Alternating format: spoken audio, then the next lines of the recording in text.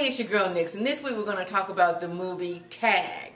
Okay, as crazy as it sounds, it's based on a true story about a group of friends that literally have been playing tag for decades. Now, in the real story, they've been playing it for like 20, 25 years. In the movie, they've been playing it for 30. And they only play it in the month of May. And you are open to be tagged. So when the one guy who's never been tagged says he's going to step down, everybody's like, we've got to get him! Oh my God, we've got to get him! And they make it a mission to go get him before his wedding.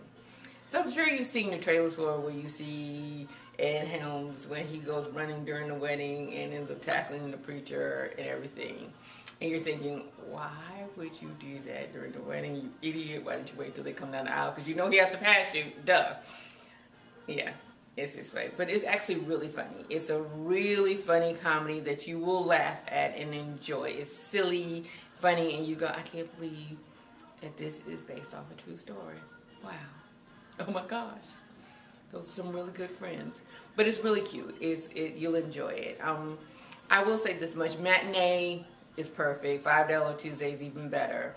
I don't think you should pay full price for it, but I think you'll really enjoy it. I gave it a strong B.